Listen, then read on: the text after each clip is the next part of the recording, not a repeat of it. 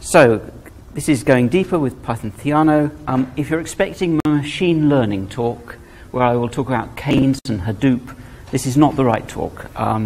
This is all about deep learning, which is hot stuff in kind of Google Labs, but it doesn't require huge clusters of machines necessarily. About me, so I did some kind of finance stuff, some startup stuff, some machine learning stuff. I came to Singapore about almost 2 years ago. Last year I was just having fun doing machine learning. I came here as a Pythonist, but I had a kind of little affair with Go, Scala, Node, Haskell along the way. But I've come back to Python because of the kind of the ecosystem and this Theano thing I'm going to talk about.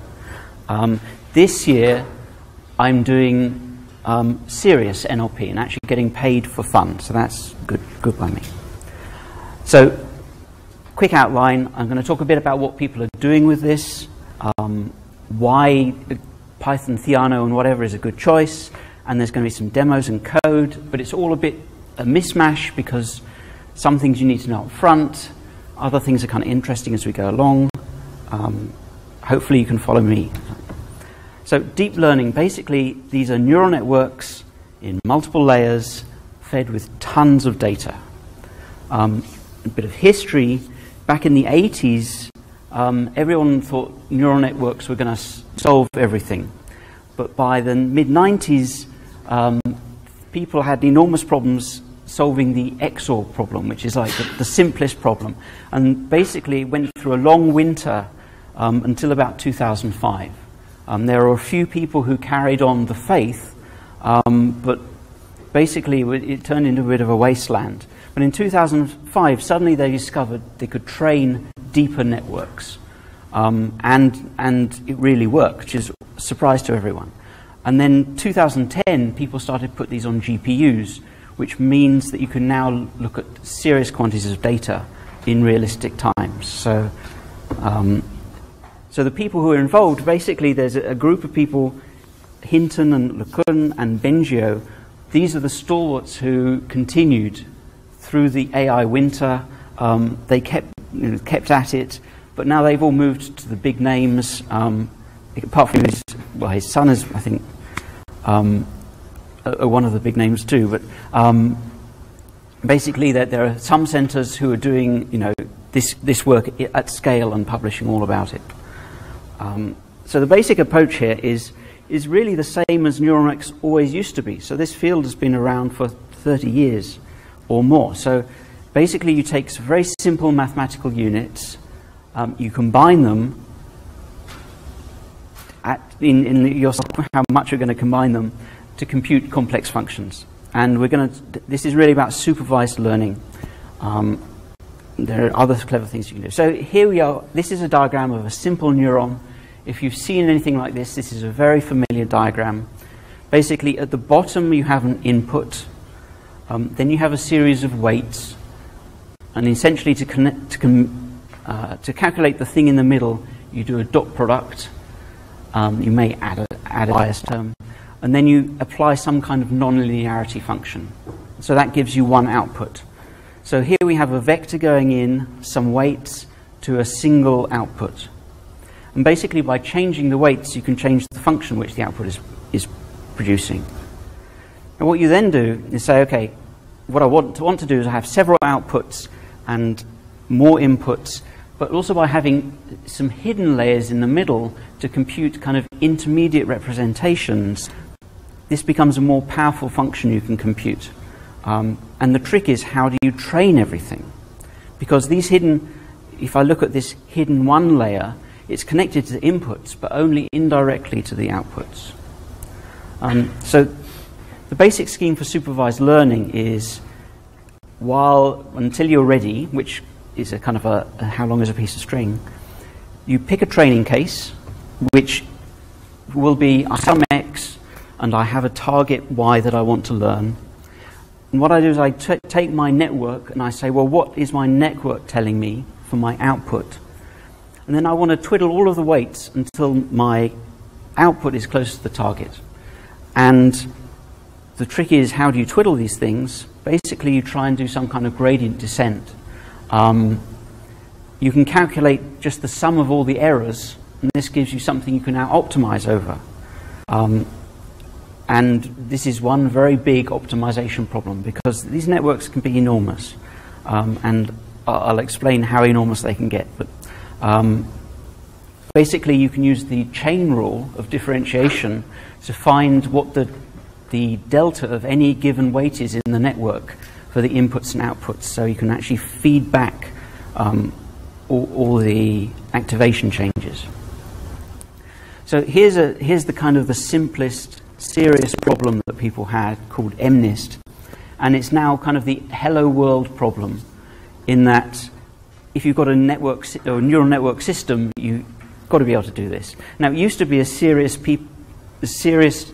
challenge that people worked on, but now basically it's kind of end of life as a useful benchmark, because for any realistic network, the errors that you get are bad images. Now, these images, pretty small, these are kind of 28 by 28 pixel images of handwritten digits. And so basically your input is a 28 by 28 matrix of zeros and ones, and your output is something from 0, 1, 2, 3, 4, 5, 6, 7, 8, 9. And so here's the simple way to do it. You have your inputs here on the left side, so this is a rotated diagram. So there's 28 by 28 is a 784 array of inputs. Suppose you have 100 hidden units, and you have 10 potential outputs from 1 to 9. So basically you can see that this is going to turn into quite a lot of connections to learn, because this input of 700, each one of these is connected to every one of the hidden units. So we've now got quite a lot, 78K weights to learn there. So this is, but you know, this is only, say, up to 100,000 things to learn. Okay, so let's just suppose that we can solve this thing, and basically anything will be able to solve that problem now. Now people are interested in newer, bigger problems, and this is where Google starts to get interested, because they have huge databases of images, some of which have captions. People are labeling just their photos as they come in. What people are interested in is being able to learn all photos, or being able to understand what's in a picture. And so they've formed competitions whereby these pictures are of kind of foods, and the challenge is this a hamburger, or is this a burger, or a hot dog, or... But there are 22,000. So this is an overall very much more complicated problem with 15 million images. This is multi-gigabyte data set. And, well, this is where you say, well, let's go for something a bit faster than my CPU. So at the top line, we have a decent Intel Core processor. The key things here is the memory bandwidth, which is great, but compare this to the GPU. The GPU is beating it hands down. Floating point maths. These GPUs, even my laptop has a GPU coprocessor in it. This is a $1,000 Sing laptop, and you can do serious computation on this. 5 trillion flops. Not this laptop, but 5 trillion. This is a modern graphics card. 5 trillion flops is quite a lot of flops. So Python. So where does Python come in? Python is great for high-level glue code. Lots of researchers love it because it has all this ecosystem. And kind of the enabling things here are IPython, which is a beautiful system. And I'm going to show you a bit of some bokeh, which is a visualization element for that. There's Theano, this is stuff which is coming out of research groups. I'll talk about Theano with blocks and tons of people love Python. So, okay, so Theano is kind of the meat of where this is going, and this produces optimized numerical computations in Python. So, where this is different from, say, a NumPy computation In NumPy, you describe what your variables are and exactly how they're combined, and line by line, it produces the answer for you. Theano is different in that you describe the problem, it then analyzes the problem and spits out code itself. And then internally, it will then run the code, and this is going to be optimized code. And the code it produces, because it knows about the full scope of the tree of computation it's going to do, it can do some neat optimizations. And well, if you have, well, you require NumPy. If you have BLAS installed, which is a matrix operation, it will use that. It can spit out C and C++. It spits out CUDA and OpenCL parenthetically. This is cool stuff because it analyzes the full extent of your problem and produces code, which is basically the GPU thing. You don't want to be writing CUDA for all of this stuff, and you'll see why. So here's a quick demo, which is more to do with the just showing you. I'm sure everyone has seen IPython here. Can people read that? Not much. Can I go bigger? Let me go a bit bigger. Come on. Excuse me. This is not going to let me zoom, okay.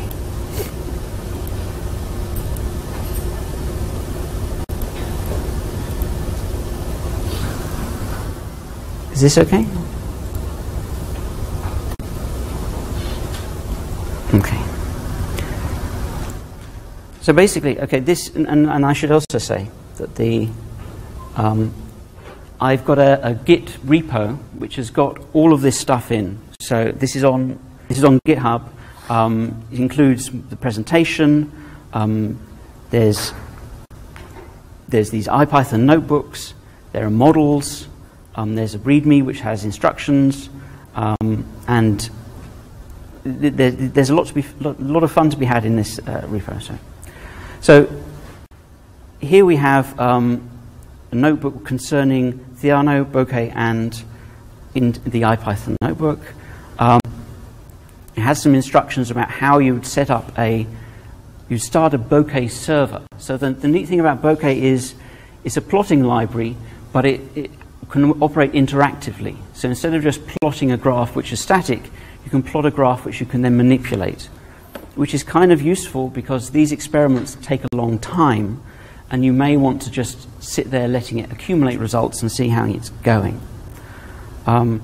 So this explains how you would actually use this thing. If I run all above, and run this one. It's going to do it, come on.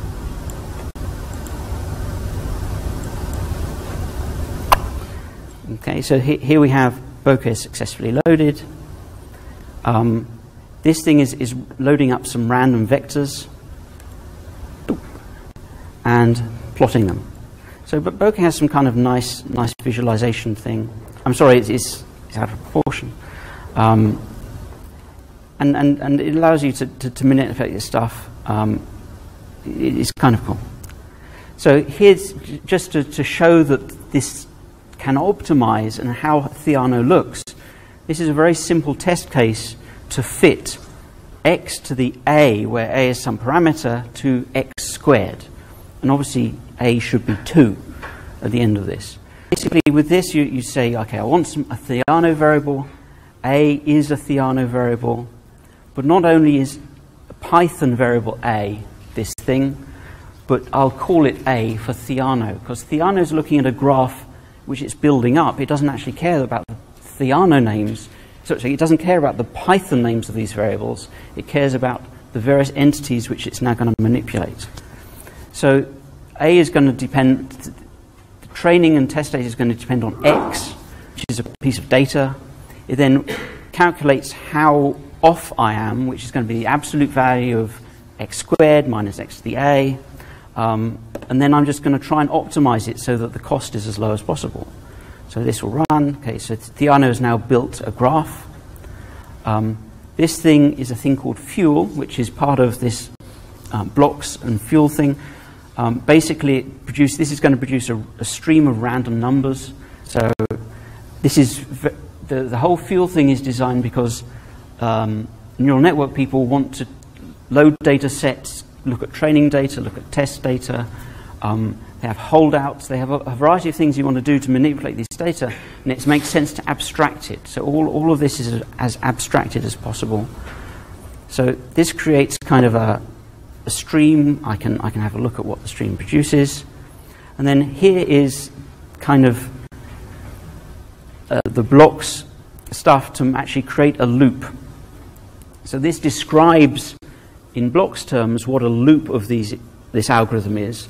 And basically this is going to give me, off this data stream, I'll do gradient descent using this cost, varying A with a step rule, and then there are various extensions, and one of which will be plotting this out. So if I now just run this, you can see that here's my A, and here's my error. You can see that A is tending to 2, just as it should.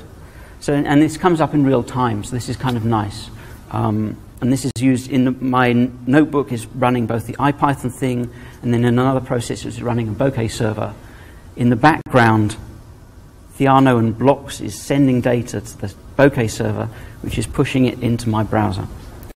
So that's kind of nice. End of that demo. Bye.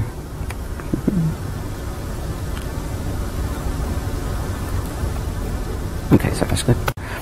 So I said things were going to get more complicated. So this is a 2014 Google Lunet, which is one of the is now getting more current for doing this kind of ImageNet competition. This is kind of the network that people are using, whereas each of the boxes is a whole essentially matrix operation or a functional operation over its input. Stuff is coming in on the left, going out on the right, and producing results. And so this is the kind of results that you can get. So you can see that the second thing is container ship, which it's getting right, or motor scooter, or leopard. These are pretty... It's not so obvious on the lower ones. It actually wants the word grill there, is the label that people had, whereas this thinks it's a convertible. The mushroom, or the one with the dog, the label that is required is cherry, which seems pretty tough. So you can see that this is kind of a tough data set, and basically the set I showed before is a guy at Stanford who actually went through and tried to manually guess what the label should be, and it was getting something like a 5% error rate. So these networks are now better than humans in certain ways, partly because they're very good at telling breeds of dog apart. I mean, they may not be so good at just general like child or pizza, but they're very good at distinguishing finer things than most humans know how to do. So let me just describe what blocks does. It's an overlay on top of Theano. It's developed by the Montreal group, who also developed Theano in the first place. It was announced a few weeks ago, so this has caused some sleepless nights. So it's actively development. They have documented it ahead of releasing it to some extent. They accept pull requests, and there's been some furious GitHub activity. And they're very helpful guys. And girls. So here's a kind of teaser for the neural networks people in the crowd. I've previously talked about another framework called Lasagna, but to my mind, blocks seems even higher level, and they're also interested in even newer stuff. So I'll describe that in a little bit. So basically, it's a domain-specific language to describe these deep networks. It understands all about initialization of the weights, the various sigmoid functions you might use, how gradient descent should proceed, what crossed functions to use. There's add-ons like beam search. all of this stuff is kind of the toolkit of people doing research, and not having to re-implement all this from scratch is a huge time saver. And you also know that it's implemented properly because, you know, this is a serious project. So what's next, I guess? How can you possibly do more than 22,000 different labels on these images? Well, if you look on the left side, basically what we're doing is a kind of a one-to-one mapping. We take an image and produce a label. But there's a lot more you can do. So the one-to-many is basically if you put in an image, many could you produce? What I'd like to produce is a textual caption. So I'd like to say, this is a man holding a pizza, and that sentence could be as long as the network wants to make it. Or this could be, there's, you know, the caption is arbitrary English or arbitrary language. This many-to-one, I could put in a sentence, like a movie review, and I'm looking for the sentiment to get out. So this is a thing where I want to analyze an arbitrary amount of text and consolidate it into one answer. Equally, you can have many-to-many. So many-to-many could be, I want to put in English and get out Chinese. So that seems like a tough thing. The many-to-many is the more difficult. People use this for, say, audio transcription. So you're putting in a bunch of audio which, you know, is irregular in terms of timing, and out of it you actually want the word stream. So the words don't actually match the each word by itself. It has to be mapped to the audio stream.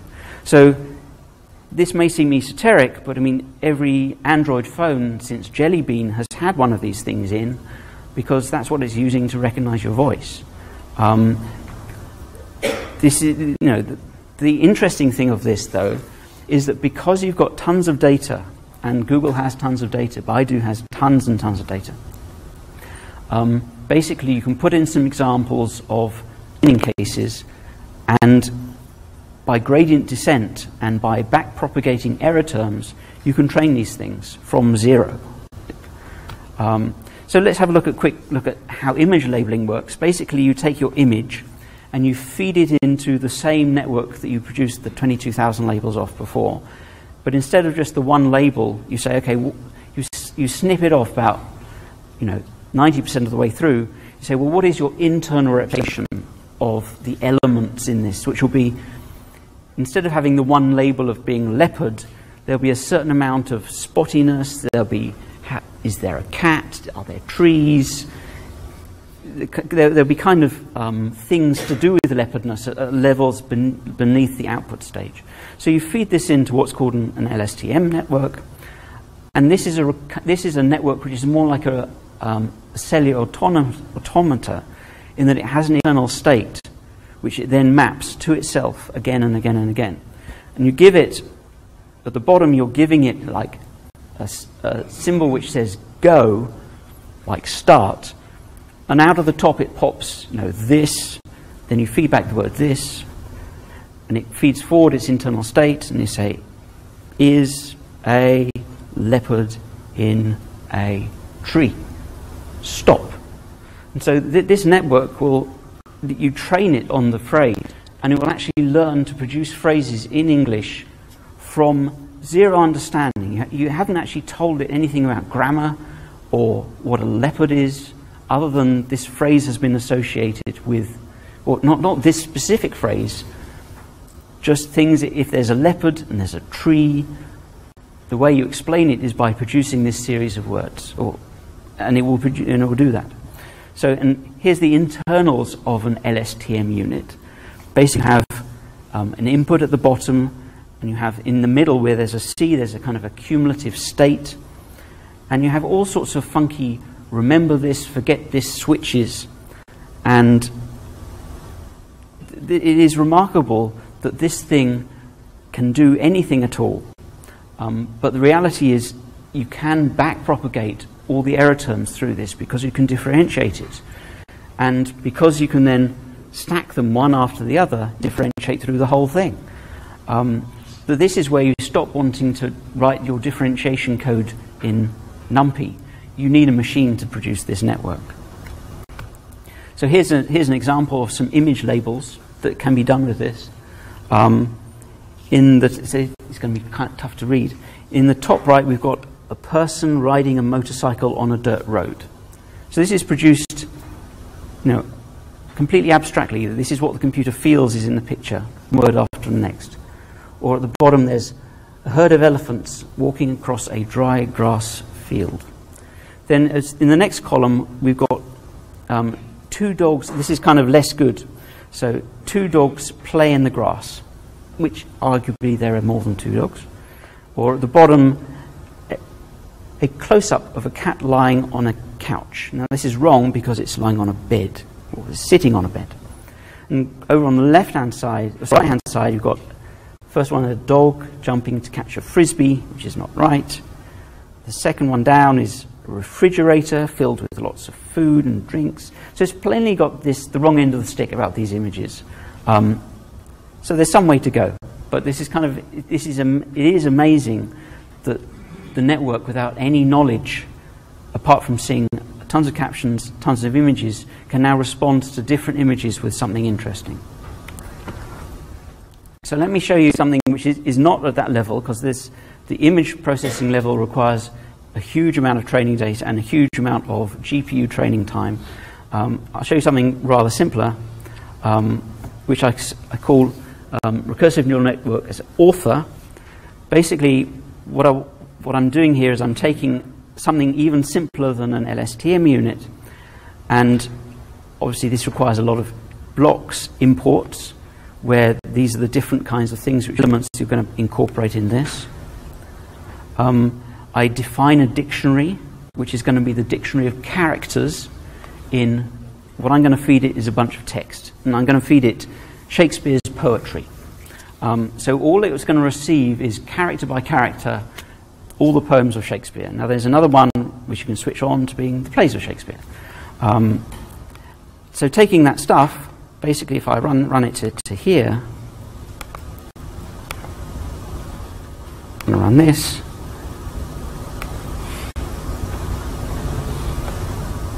Run.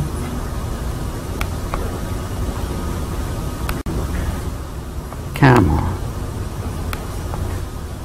There. So basically this is the start of the file. So all it's receiving is a couple of spaces, a tab, then capital A, space, capital L. So the sequence of symbols here is just characters. So then we go on to saying, well, let's define a model. So I'm going to use a gated recurrent unit. And I'm going to generate a sequence of outputs with an emitter, which what it's going to do is it's going to emit characters.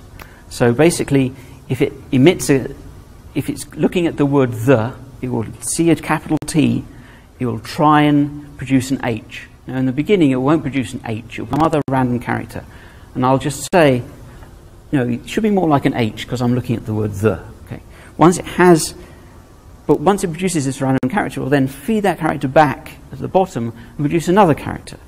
And gradually, I will actually be saying you should be looking at this sentence to produce, and it will fiddle all of the weights so that it gets more and more accurate to communicate English, which it's not going to get to, I'm afraid. So, we have a bit about logger.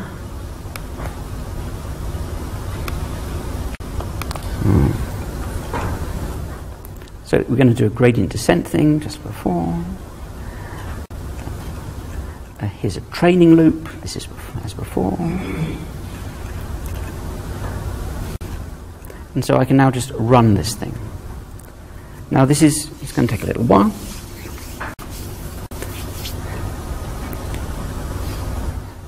So I'm just doing one epoch. So one epoch here is reading the collected poems of Shakespeare once. Now that's the only experience of the English language this machine has ever had, and you'll see why. You'll see it's not very good. So here I just run the same model but through a different graph, just saying give me your output, feed that back yourself, tell me what you have, and it produces this. So this is not a very strong understanding of English poetry. But what we can do is we can just go up here again and just leave this running. There we go. So sorry. Right. So off it goes doing. It's already done 1 epoch. It's done 2 epochs. It's done 3 epochs. So this little machine is doing its thing. So I've produced some from before. We can check back with this. So this is what you get if you train it for 1 epoch. This is actually, it was doing better on our screen. This is basically, you know, it's like a Perl programmer. This is epoch 100. It's started to get the hang of spaces and something to do with frequencies. Epoch 1000, now it's beginning to do something which scans. It's all a bit of it's still nonsense. But here's where you say, I may have reached the limits of this very simple unit, because it doesn't actually have much internal state. I think it can remember 16 different things at once. The hidden state is very small. So I think it's doing something interesting. Okay. So I trained a slightly larger network over the day yesterday.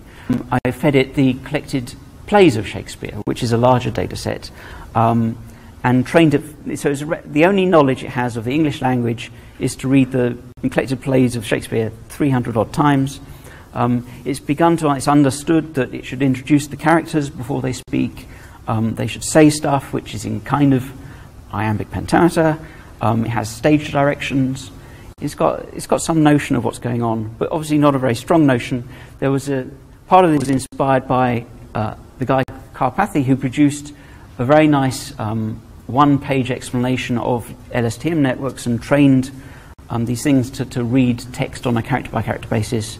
And you can play with his thing. You can play with this. This is a Theano version. He was using some other toolkits. So just to have a look at what Theano is doing for us in a bit of just tiny detail, this is part of the graph that Theano has produced to do this recurrent network to learn the poems. Each of these are very small operations, but Theano will gather them together and collect them together in a way which matches the computations it knows it can do efficiently. So this is a very small part. We can zoom out. So there are quite a few of these small parts. I can zoom out again. This is now getting to like a higher level view, but the overall work that it's training looks like that in terms of computation. And it's training that for every character for the works of Shakespeare, 300 times, whatever. And this takes a while, but this is kind of, Theano will do this for you and get the results right. So just as a wrap-up, so Theano makes GPUs Python friendly. This is cool. The code is all on GitHub. I'm MDDA. It's got, as I said, it's got the Python notebooks. There's probably more there's definitely more in there than I showed you. They've got installation hints, stuff. If you have a look, please star it. That would be great. And I'm happy to take questions. Oh, and I'm hiring. I have as I said, this year is a serious year. I'm being paid. There's to do some of this stuff in a natural language processing situation for a real company in Singapore, looking to hire people. So not a lot of people, just we have a project. This is super interesting. Questions? I've got a question. Sorry.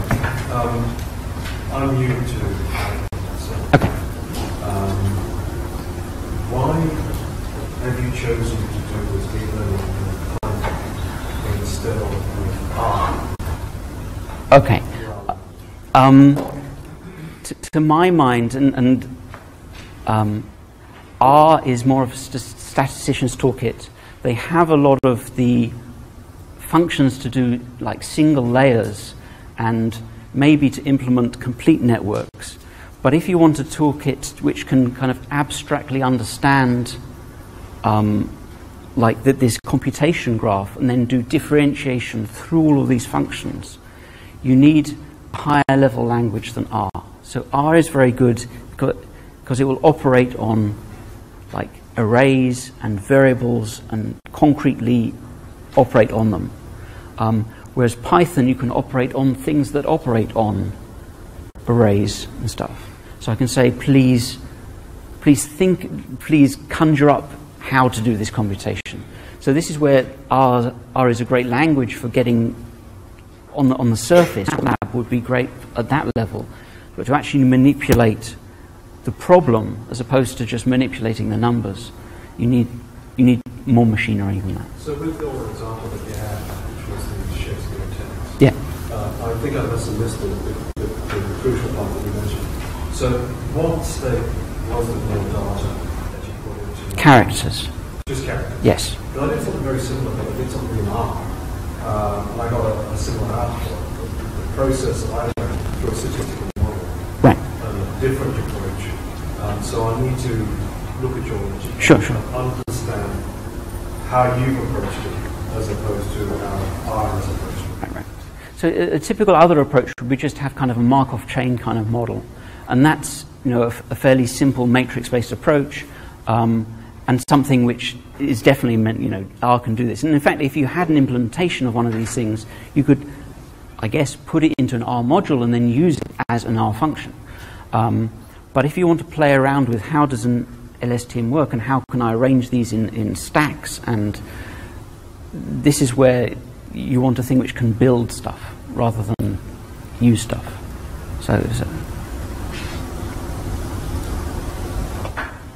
to explain that, another popular tool set is called Torch, which is built using Lua as a glue language, and then people write a CUDA code underneath that. But I've had enough of languages these days. I'm not going to get into Lua and CUDA. In particular, I think people should be doing it in OpenCL. But that's a tough road. AMD isn't making it easier. NVIDIA makes it very easy for researchers because they also help them have cards to play with. So the CUDA thing's pretty deeply embedded, but this is why I like the abstraction that Theano gives, because I have to touch the CUDA code, and Theano accepts OpenCL contributions. So that's another aspect. Any other questions?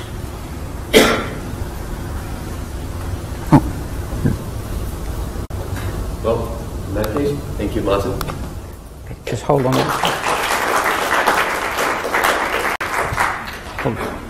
Oh, thank you very much indeed. Thank you.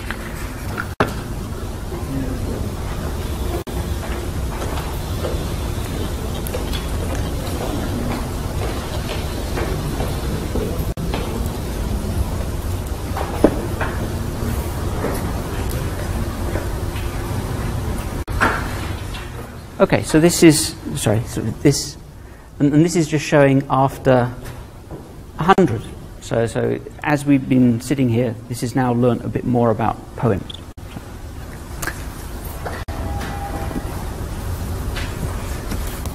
The end.